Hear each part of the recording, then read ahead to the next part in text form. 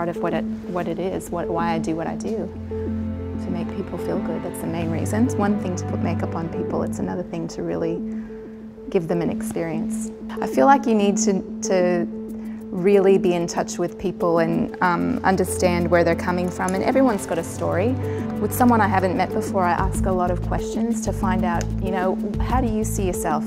How do you like to look? What makes you feel comfortable with makeup?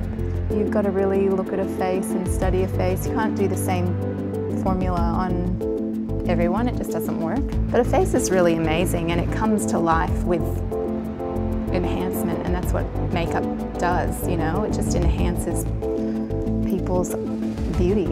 Everyone's got something beautiful about them, it's just a matter of bringing it out. Oh, there's so many aspects that I love about it, of the creative side, the side that you can, you know, transform somebody into something else, still keeping them themselves and true to who they are. I think that's makeup's story.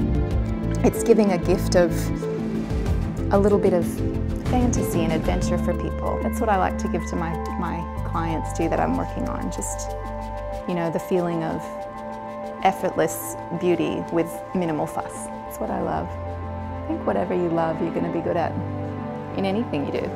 The hair I learned after the makeup. I've always done it, so you know, it's come easy for me, I think. I feel really blessed that I'm doing exactly what I want to do. I'm where I want to be, you know.